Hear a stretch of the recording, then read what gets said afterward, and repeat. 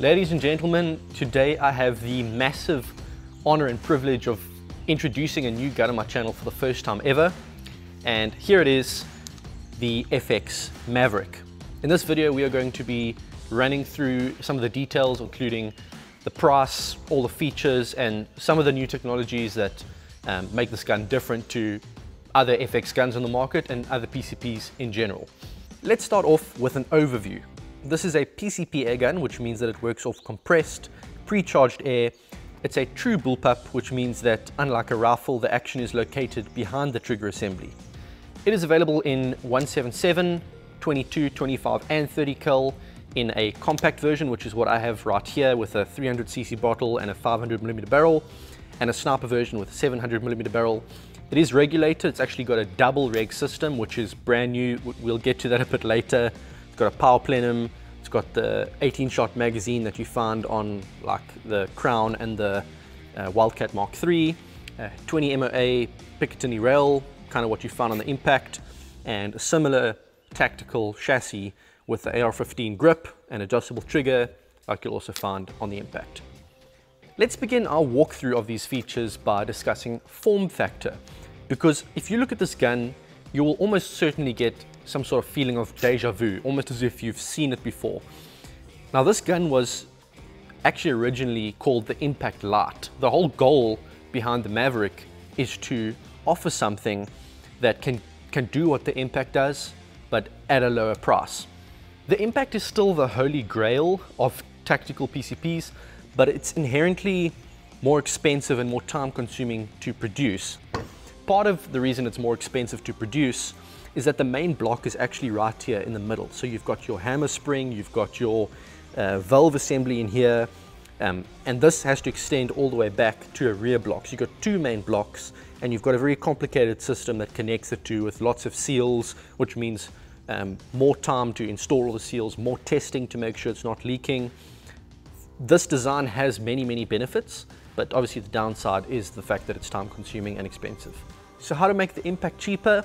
Well, you build it on a Wildcat block and then you add features afterwards to increase the performance to bring it more up to sort of Impact level. Remember I spoke about deja vu? Well, you'll definitely see a few aspects of this gun that will remind you of a Wildcat as well. And remember, the Wildcat is a much simpler system to produce. The difference, of course, and this is where the Impact DNA comes in, is that this is a more tactical system with the chassis in the bottle, and it has a greater potential for performance enhancement with the larger plenum, the double reg, and a platform that opens the doors to a boatload of aftermarket modifications. You hear that, Saber Tactical, Crafted and Lipped, PR Systems, Humor, Scandinavian air guns? Get to work, guys. Let's talk about ergonomics. Very important part of choosing a gun. And what we have here is very similar to the Impact. So if you're familiar with the Impact, you'll pretty much know what to expect. You've got basically the same AR-15 grip, similar length of pull, similar cheek piece, similar feel with the bottle and the bipod sitting in front here, and similar adjustable up and down butt pad, although the butt pad has been restyled a little bit. There are going to be many aftermarket upgrades for this gun. So for example, you can fit a height adjustable cheek piece in the future. You can fit a butt pad that can move forward and back, up and down. You can change your AR grip and possibly put an arco rail in front. You can basically turn it into whatever you want. That's one of the massive advantages of having a sort of tactical system. You're not stuck with what you have. The cocking and magazine system is basically the same as the Wildcat Mark III. Same magazine over here, and you've got the cocking lever, which is a side lever that sits directly above the pistol grip, so you can get that action in really quick. And with a bit of practice, you too can win $3,000 at a speed competition and buy yourself 2 Mavericks. The magazine gives you 18 shots in 22, and obviously a little bit more in 177 and a bit less in 25 and 30. And it's the same high capacity style that we all love. You simply pop the top off, rotate it around with your finger, fill it up and close. If you want extra magazines, these are available aftermarket, or you can get a few of these speed loaders from the guys at 68 Whiskey. They also do a great job of, you know, being able to store pellets or slugs beforehand and just transfer them over to the magazine whenever you need them. The trigger feels exactly the same as the Wildcat Mark III, and that obviously makes sense because it's very much the exact same linkage system. As I said in the Wildcat Mark III review, it's a very good trigger for a bullpup with that linkage system. It's not quite at the same level as the Impact or Crown trigger, because the Impact and Crown trigger doesn't need that linkage system, but for a bullpup trigger, you're not going to find that much better than this. The Maverick has the exact same bottle system as the Impact, and I absolutely love the system because the bottles have their own back valves, which means even if the bottle's full of air, you can remove it and it'll hold its air. This opens the door for being able to switch your bottle lengths to match your barrel length. So for example here, short barrel, we can put on the 300cc bottle. If you want a 600ml barrel like the one on this Impact over here, you can put a 480cc bottle on, which is a great match for this barrel length. And if you want a lot of air for, let's say, a high power slug gun with a 700ml barrel, you can put on this big 580. Just show you the length difference here between the 300 and the 580. Very big difference. And what's fantastic about having bottles you can remove and they hold their air is you can take a few extra bottles with you and chuck them in a backpack. And if you're out, let's say on a hunting trip, you can take, this is what I do, I take my Air Venturi Nomad compressor, 12 volt compressor that connects to your vehicle. I take a few of these bottles and I take a Humor quick fill adapter for FX bottles with me, plug it into the Nomad, fill my bottles separately, and you're good to go for the day. Chuck them in your backpack, gives you hundreds and hundreds of shots per fill, even with a high air consumption setup like, let's say, a high power slug setup. It's a really great way to do it.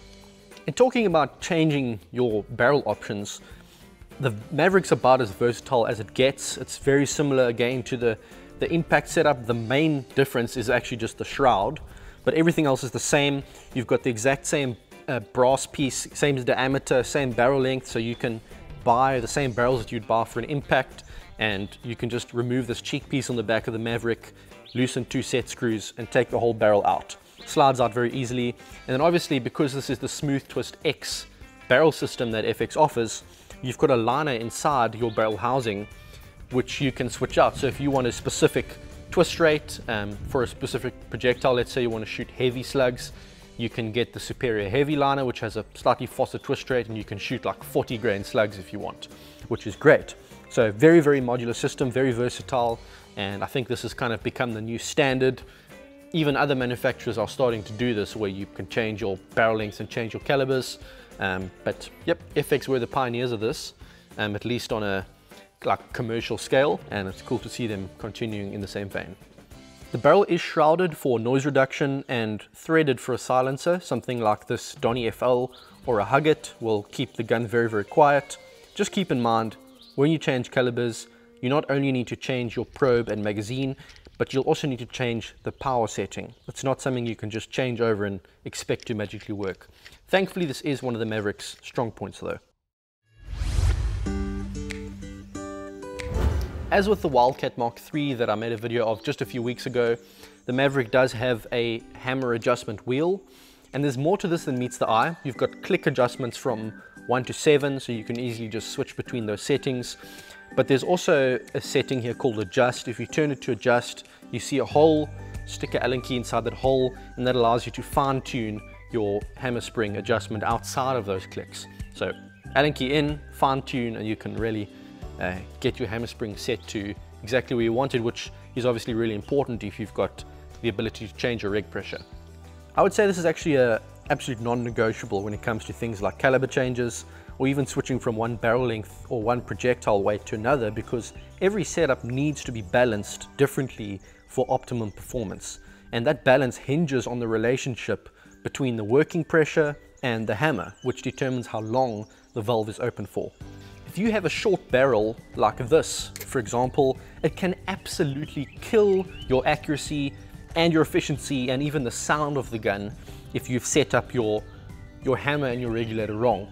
You want that valve to be opening and closing at a very precise point. You want the valve to be closing before the pellet gets to the end of the barrel. That's kind of the secret formula to getting your balance correct, and it all hinges on the ability to adjust. It's exactly like getting your timing right when swinging a cricket or baseball bat. You can put in the same amount of energy into your swing, but if your timing is off, the ball won't come off the bat sweetly. You want that energy to be transferred to the pellet and not wasted. I haven't really pushed this setup too hard yet, but from what I'm told, the Maverick is capable of the same power output as the Impact, which is quite something. It's not going to be the same right now as you're going to get from some of the custom aftermarket Impacts like my Utah Airgun slug gun that's got a whole lot of extra parts in it, but that will come later. So what we will see eventually once those parts come, I'm pretty sure, is the capability to put a 22 caliber up to like 75 foot-pounds, 25 caliber to probably 90 foot-pounds, and a 30 caliber to well above 100, probably 110, but that's unproven yet. Let's see. Part of the reason this power is achievable is the valving, which allows for better airflow than some previous FX models, and the plenum or chamber that allows for the peak pressure to remain higher for longer when the valve is opened. And it's not just about power. I remember sitting maybe 2 years ago and we were testing the power plenum. I was at the FX factory. At that point we kind of thought it was all about power, but we sat down behind a 30 caliber Impact and we started shooting, and we were able to get over 100 shots per fill from a single bottle in 30 caliber at 80 foot-pounds. That could not be done before, and it's all down to the improved valving and the larger plenum space, which allows you to put the reg pressure a little bit lower. Now keep in mind this is only a 300cc bottle, but just take a look what we were able to do from a 250 bar fill in 22 caliber. Okay, chronograph test, pretty important. We're going to do a full shot string starting from 250 bar, which is our full pressure, and we're going to shoot down until we see the velocity start to drop. It'll be very interesting to see what this gun can do. I've got the chronograph connected by Bluetooth, so you'll see the velocity right there. I've got a very dodgy looking pellet trap out there because we are indoors in my brand new magical workshop / reloading room. And there may be bits of lead flying back at me, so very, very important. Safety first. Let's do this. 919, 923, 912,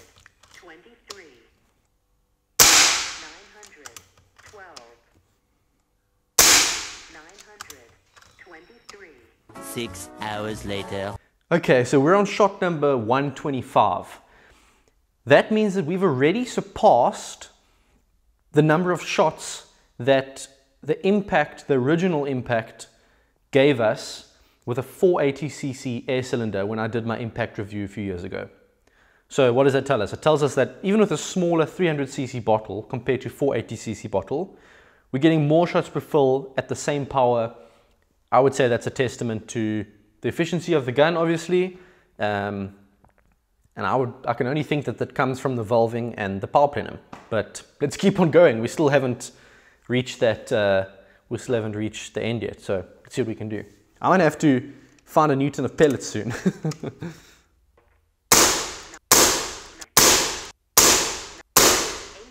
Okay, starting to drop now. What's that? Shot count 132.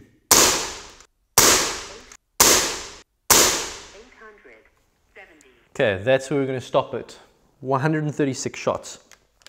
Now let me just say this. This is a compact Impact with a 300cc bottle. If you put a 580cc bottle and a 700mm barrel and you shoot these pellets at what, 900, 930 feet per second, you're going to get hundreds of shots per fill. Hundreds. 580cc is almost double what you're getting from this. And with a 700mm barrel, you can use an even lower reg pressure, even lower hammer spring setting to get that speed. So that's pretty impressive. I think if I was to put a longer barrel on this and a bigger cylinder, I would want to shoot something heavier. I'd probably want to set the gun up for slugs or just very heavy pellets, although I think if you're going to go heavy, you might as well go slugs. But that's pretty crazy. I think that think that we need to explore this a bit more in the future with the longer setup and some slugs and see what we can do. So let's analyze this a bit. Here are a couple graphs comparing guns that I've reviewed in the past. Keep in mind that some of these are pretty outdated and have since been replaced with newer versions, but at the time these were some of the best-selling air guns available, which shows how far we've come. These guns all had working pressures that were much higher, and this resulted in a lower shot count. My Air Arms S510 had a working pressure of around 170 bar for a 33 foot-pound output. My Daystate Wolverine had a working pressure of 195 bar for a 29 foot-pound output. Here's a graph comparing the Maverick to my Impact Mark I and Crown Mark I to show how even FX has progressed over the past few years. My early Impact and Wildcats had working pressures of about 135 bar for a 33 foot-pound output. Because of the valving and plenum on the Maverick, we are only needing 105 bar to reach those same energy outputs, and the result is superior efficiency. This gun with a 300cc bottle is giving us more shots than many 480cc bottle guns. I should mention that your reg pressure can also determine other things aside from accuracy and efficiency. You can turn your reg pressure up a little bit. It may cause you to lose a few shots per fill, like you lose a bit of efficiency if you want to call it that, but it can also tighten up your extreme spread, which may be desirable if you're shooting in competition. So for example, if you want to achieve the same output energy that I've just shown you in that test, but you want a slightly tighter extreme spread, you can turn your rig up to maybe 115, 120 bar. You'll lose a few shots per fill, but you may gain in other areas. So that's just up to you to test and find out which settings work best for what you're trying to achieve. Now this is where it gets interesting, because finally we get to the big game changer that FX is touting on the Maverick, and that is the double reg system. We have a regulator in the front, right behind the bottle, in the bottle adapter, and we have a second regulator just probably 10 centimeters behind that in a certain section on this rear cylinder area over here. You may wonder, what's the point of having two regulators? Well, it's because times are changing very quickly. A few years ago, if you bought a PCP, it came at a set power and you expected to shoot a specific pellet at a specific velocity range.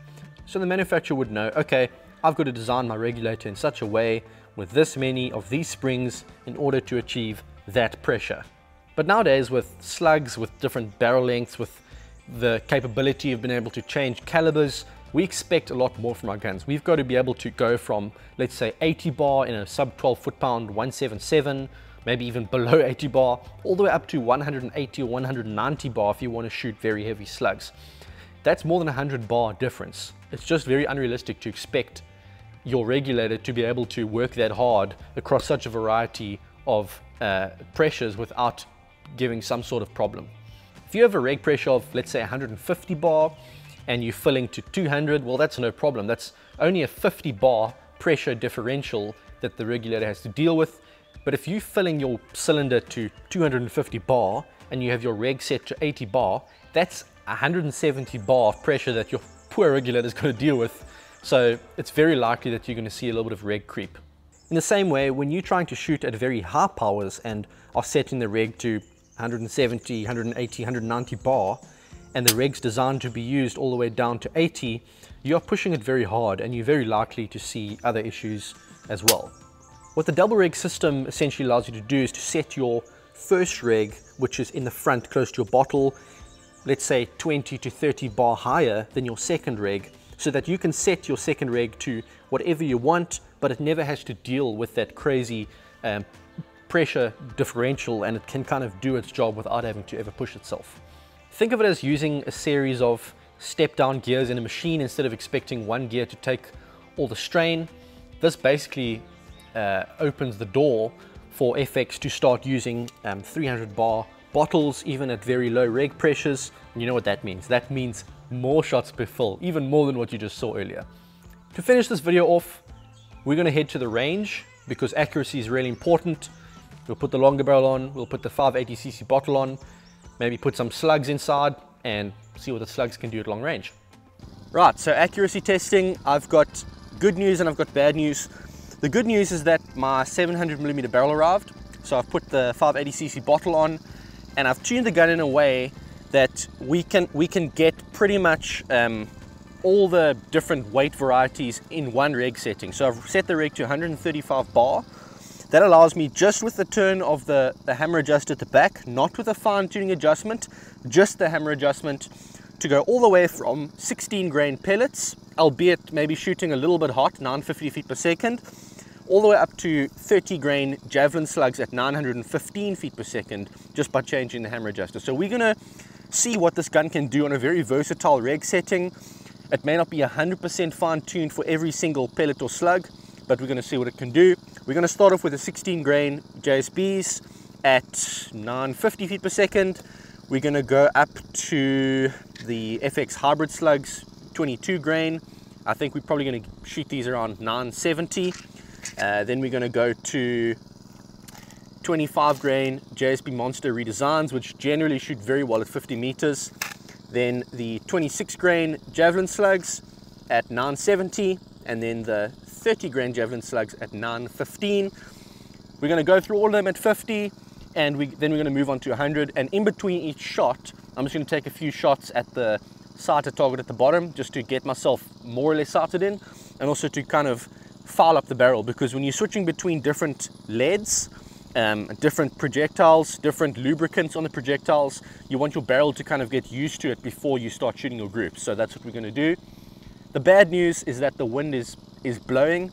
Unfortunately, I've waited for 2 weeks for the wind to get better. This is as good as it gets here. Unfortunately, where I live, the wind is constantly blowing. It's around 8 to 9 miles an hour this morning from the side, which is not ideal, but as I said, that's the best we're going to get. So take the results with a pinch of salt. In calm conditions, the groups will be tighter, but hey, let's see what this gun can do.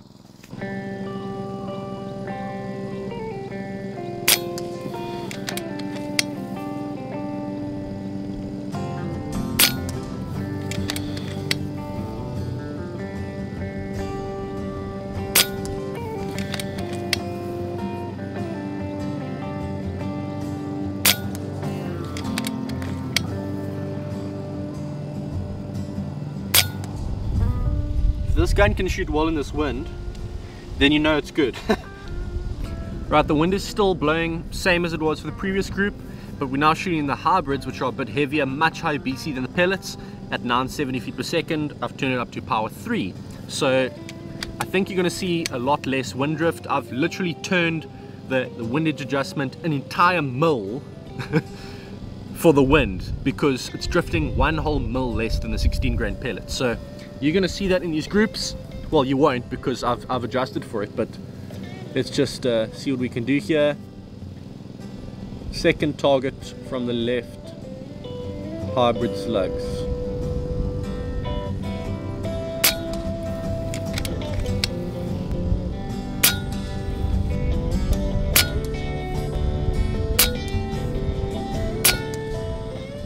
Okay, 25.4 grain JSB Monster redesigns.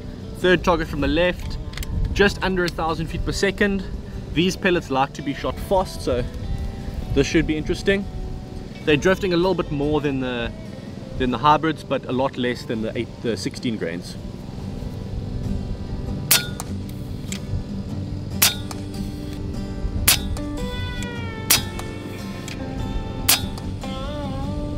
Right, 26 grain javelin slugs, 975 feet per second.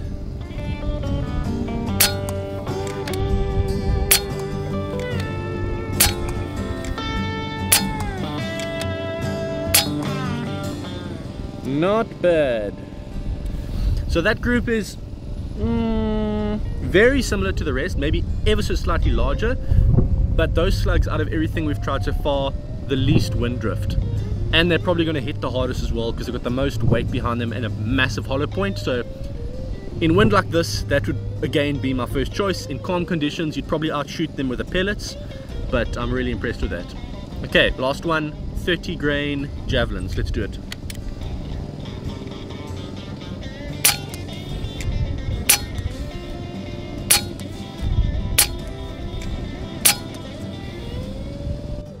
You're not going to get much better than this from 50 meters in these conditions.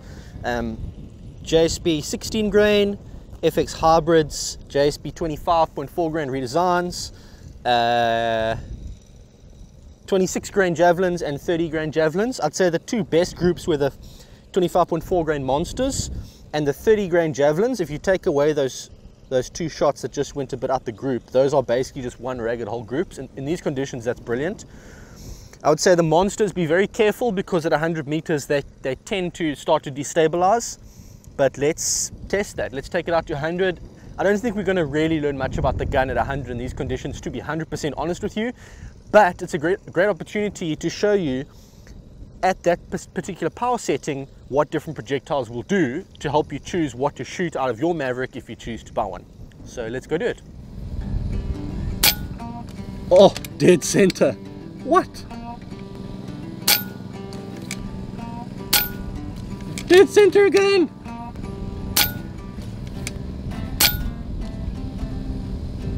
Okay, I must say that's not bad for this wind at all, considering the wind drift and everything, but I have a feeling the other projectiles are going to do a little bit better, but let's see.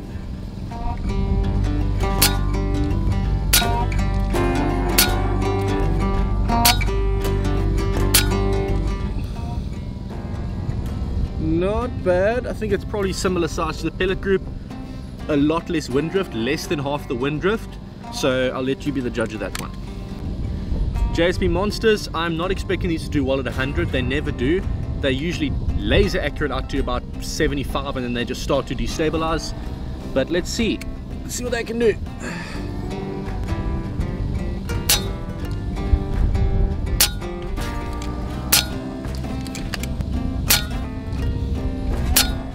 Oh, the wind really took that last one. That is why you do not use pellets at 100 if you can help it. The monsters, they may be heavy for a pellet, but they do not have the same high BC that you'd get from a slug. Even a light slug like the hybrids, I would still take the hybrids over the monsters any day of the week. 26 grain javelin slugs, let's see what they can do. I have a good feeling about these just because of the high BC. They will cut through the wind pretty well, I think. Let's test it.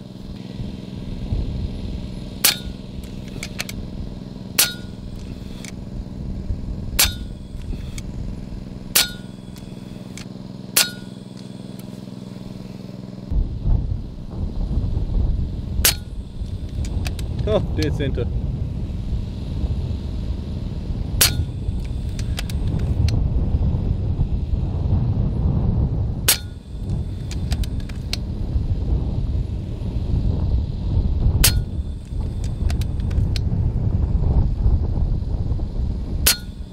Oh! Okay, I think that was the best of the lot. Makes sense, strong wind conditions, high ballistic coefficient will always win. What did surprise me, there was the little 16 grain JSBs. I know I had to hold a lot for the wind, which is really not ideal at all, but I think they group fairly tightly for these conditions. But I think that's a wrap. Let's go check it out. Okay, here's the verdict, and just our luck, looks like the wind's just starting to die down now as I'm talking. But here's the verdict. The best group by far were the 30 grain javelins. I did expect that because with all the wind, normally high ballistic coefficient is going to be the winner. Second best was surprisingly the 16 grain JSB, surprisingly just because they're so light, and they were drifting like 3 times as much as the 30 grain slugs in the wind, and dropping a lot more as well. Third best, I would say, is probably the hybrid slugs, although the vertical dispersion is quite bad on the hybrids for some strange reason. Fourth best was probably the 26 grain slugs, followed by the worst, which was the JSB monsters. And as I said, I expected the monsters to do badly. They're not a 100-yard pellet. They just past 75, they're such an unstable shape, especially if you've got a crosswind. They tend to start wobbling. So I would stick with 50 meters and under if you're using the monsters. But yeah, these that's definitely a sub MOA group. So I'm really happy with that. In these conditions, to shoot a sub MOA group without changing your aim point is quite something. And especially with pellets, that's probably 1.5 inches, maybe a bit less.